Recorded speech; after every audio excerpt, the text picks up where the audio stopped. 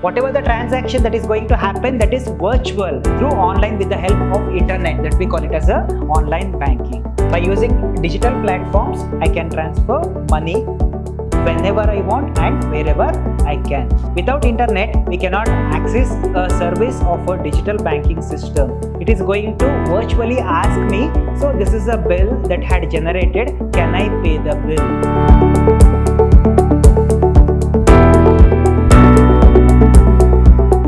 Hello everybody, a warm welcome to one and all. I am Mr. Hemant Kumar from the Department of Commerce and Management, Vidhyaashram First Grade College, MYSURU, the Temple of Excellence.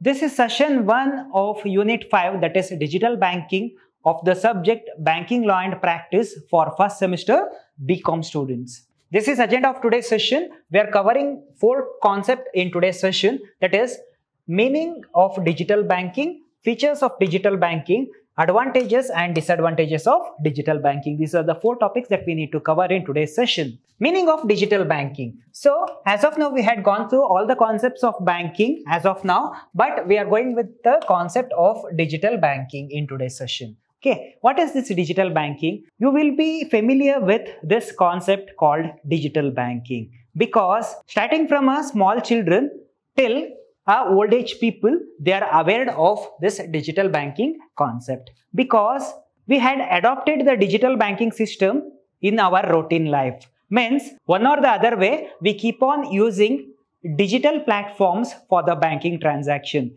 That online platform, we call it as a digital banking. Means earlier days, if I want to make purchase, I have to carry physical cash. But nowadays, I can carry digital cash. Means whatever the transaction that I can make through the online, virtually. Especially after the contribution of IMSS, RTGS, NEFT and UPI for the digital banking system. So the mode of transaction get increased comparatively. Right? So this is a contribution that is given by the science and technology for the banking system. Right? So the best example for the digital banking is we carry cell phone everywhere, right? So we consider a mode of payment, that is Phone Pay or Google Pay. If I purchase anything, so instead of carrying the physical cash, so I am going to make a payment through Phone Pay or Google Pay. So that is the best example for digital banking. It is like e-currency. Okay, so digital banking refers to the use of online and the electronic platforms. So we are supposed to use online or electronic platforms for the transactions that we are going to make in our routine life to conduct various banking activities and services. So it is going to conduct various kinds of banking activities and services. So it is going to conduct various kinds of services, right? Banking company. So in the same way, this digital banking also we can access various kind of services that is given by a banker. Which are all those services? Checking account balance. So earlier days, we are supposed to visit a bank to check account balance or to withdraw money. So by using a digital platform of banking, we can check the balance through various applications. It may be Phone Pay, Google Pay, Amazon Pay, Paytm, right? So there are various applications through which we can check our bank balance, and there are number of applications that is launched by the particular bank sector. Means State Bank of India, it had launched YONO, right? Through YONO, we come to know the balance, deposits and transactions. So, right, so it is going to give all the relevant information regarding my account, right? Checking account balance, transferring fund. If I want to transfer the fund from my account to somebody else's account, I can transfer the account through UPI. I can transfer the account to Amazon Pay, Google Pay or Phone Pay. Paying bills. So, earlier days, if I want to pay electric bill, if I want to pay water bill, I have to visit office with a queue, and later I am supposed to pay the bill, right? It is just a waste of time. Means here this digital banking had facilitated its customer to pay the bill virtually. Means we can pay any kind of bills virtually through digital banking system. Like it may be electric bill, water bill, it may be mobile recharge, it may be recharge for a dish, right? Any kind of a digital transaction that we can make 24/7. Applying for loans. So virtually we can apply for the loans based on the credit or CIBIL score, right? Based on the CIBIL score that we can virtually apply for the loan. So earlier days, before the introduction of the digital banking system, we are supposed to visit the bank and we are supposed to apply for the loan. Nowadays, we can apply the loan by the cell phone. And there are many more applications which is going to benefit for the customer for the sake of a payment or the transaction that he is going to make in his routine life. This approach offers greater convenience and accessibility, making banking services available 24/7 from anywhere with an internet connection. So we can do any kind of a banking transaction through digital platforms. Features of digital banking. This digital banking have certain features. Online banking. So whatever the transaction that is going to happen, that is virtual through online with the help of internet, that we call it as a online banking. UPI, Unified Payment Interface. By using Unified Payment Interface, we can transfer the money within fraction of second. Best example is Amazon and PhonePe. Through UPI, we make a transaction, we can pay amount within a fraction of second, means that is debited and credited within a fraction of second. Personal financing solutions. Banking in India had given next generation financial services and securities such as EMI calculator, finance through online, and we can borrow the loan through online mode. These are the various facilities that is provided by the digital banking system to its customer, so that the customer feel very comfortable to go with all the transaction that he is going to make routinely. Loyalty program. These are the programs that is conducted by virtual institutions to attract customer and to retain customers. Means best example for loyalty program is the introduction of PhonePe and Google Pay for the current generation, right? So for each and every transaction, they were giving a reward or the scratch card, so that the customer get attracted towards that reward point or the scratch card. They keep on adopting a system of digital payment, right? To attract customer and retain customer, it had provided loyalty program for the benefit of customers, so that customer had adopted a digital payment system for his routine life. Digital wallet. All kinds of digital applications, digital payment applications are the example for digital wallet. PhonePe, Google Pay, Amazon Pay, right? These are the digital wallet where we can keep money and utilize that money whenever is required. Mobile banking. So all the banking services we can access through cell phone, that we call it as a mobile banking. Means each and every individual bank, it had launched their own application for the banking transaction. It may be a payment of bill, it may be checking the balance, it may be for the transaction, right? So say for an example, State Bank of India, it had launched the application of a YONO, right? This State Bank of India had launched application called YONO. Through YONO, we can check our balance, we can collect mini statement, we can know about the history of the transaction that is going to happen, we can know our CIBIL score, and also we can make investment through this kind of applications. Phone banking without internet.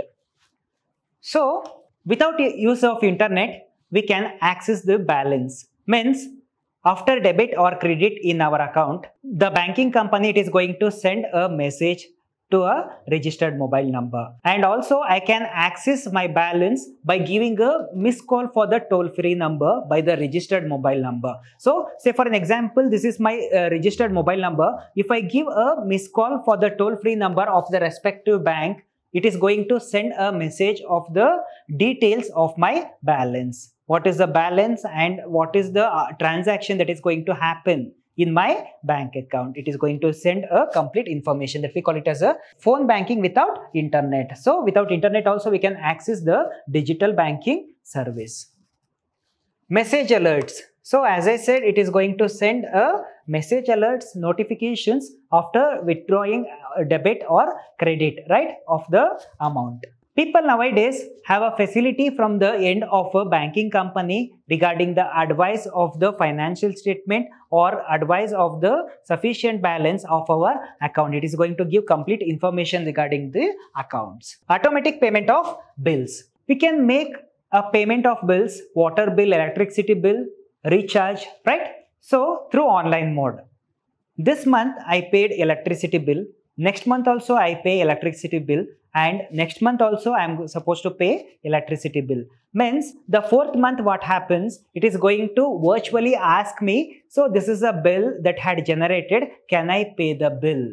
In terms of phone pay also and Google Pay also, right? So it is a kind of a facility. It is going to send a reminder regarding the payment of bill. In terms of recharge also, so today I had recharge for the plan of 28 days. After the completion of 28 days, it is going to send a notification telling that your package had been end within 3 to 2 days. Can I recharge for so and so package? So it is a facility that is provided by digital banking, and these are the features of digital banking system for the benefit of its customers. Digital banking advantages. There are a few advantages by using the digital banking platforms. Transferring money. So by using digital platforms, I can transfer money whenever I want and wherever I can. Deposits. So I can make a deposit of amount virtually. It may be fixed deposit, it may be virtual deposit. Even I can make a investment through a digital banking mode, right? Bill payment and recharge. So I can pay any kind of a bill through virtually. I can make any kind of a recharge, cell phone recharge, any kind of a recharge that I can make virtually. Account tracking. So I can track my account. Means through digital media, I can track my balance, I can track history, I can track all the transaction that is going to happen in my account. I can download account statement of past 6 months or 1 year virtually in the PDF format, right? So that I have a clarity regarding the transaction that had happened in my account virtually. Placing bank product orders. So I can place orders of a banking product, means which are the product that the banking company is going to sell. So it is going to sell draft, it is going to sell shares, debentures, right? Through online mode, I can purchase this kind of a banking product. Extra services. These are the extra services that is rendered by a banker for the benefit of his customer, right? Rather than these kinds of services, it is a extra service. Means we can make investment on stock, we can purchase shares, we can purchase debentures and bonds, and also we can invest on mutual fund, ADR, GDR by using a specific banker's application. Means in terms of a State Bank of India, it is YONO.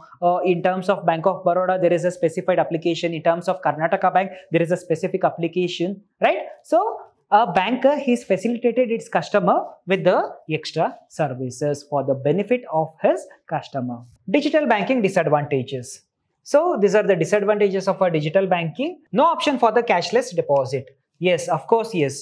So there is no opportunity for the cashless deposit. Say for an example, I have 1 lakh rupees in hand, but if I want to deposit that amount, I have to visit a bank. It does not happen virtually. It is one of the disadvantage of digital banking. Must have internet access. Means majority of digital banking platform can work only through online mode, not through offline mode. Means without internet, we cannot access a service of a digital banking system. Means if I want to access a digital banking system, only through online mode. It is one of a disadvantage of a banking system. But there is a single service which I can access without internet, that is checking of balance. By sending a missed call, they are going to drop a message for the registered mobile number, right? If I give a missed call for the toll-free number, right? So they are going to drop a message for the registered mobile number about my balance. That is a facility that is facilitated by a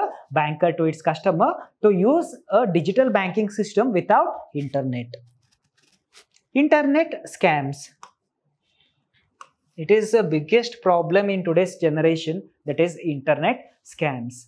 So people that they can hack our account and they may cheat, right? So they must be very careful regarding internet scams. They must be very careful regarding internet scam and also must follow the legal procedures that is given by a central authority. In next session, we are going through security measures for online banking. So to avoid from the frauds or online fraud, which are all the precautionary measures that the individual that they must take in the online banking, e-banking transactions. So how the e-banking transaction it is going to takes place regarding NEFT, RTGS and SWIFT. So these are the e-banking transactions that we are going through in next session. Thank you.